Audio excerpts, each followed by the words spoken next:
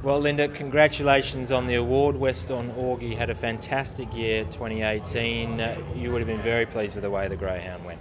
Oh, look, he was fantastic over the year, and to win the Nationals to top it all off was, the icing on the cake. He's just been a great dog. What did you expect from him when he came into the kennel? This would be beyond your wildest dreams, I'm guessing? Yeah, it's like any of the ones we bought him as a puppy, and he was very well bred, and we didn't know what to expect. He didn't stand out as a puppy.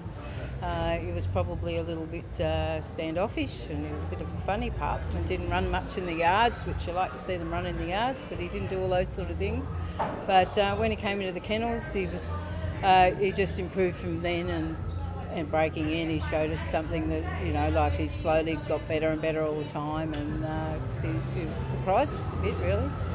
Yeah. He always showed a lot of promise early on with some age-restricted wins, but then to go on, that would have been really pleasing, wouldn't it? Absolutely, yeah. Look, he just he put his hand up when it mattered, and look, he's just been a fantastic dog. Tell us about the National Sprint Championship. Huge win, isn't it? And a big achievement in your career. Yeah, really. Chris trained him for that, and to be part owner is fantastic. And the night itself with the Westerns, and Luke handled him, and we had Taylor over there who usually catches him and helps a lot with our dogs. The night was fantastic, and he just come around the home corner. I thought we're in trouble, but he just pushed so hard, and his will to win is fantastic. And hopefully plenty more to come from this greyhound.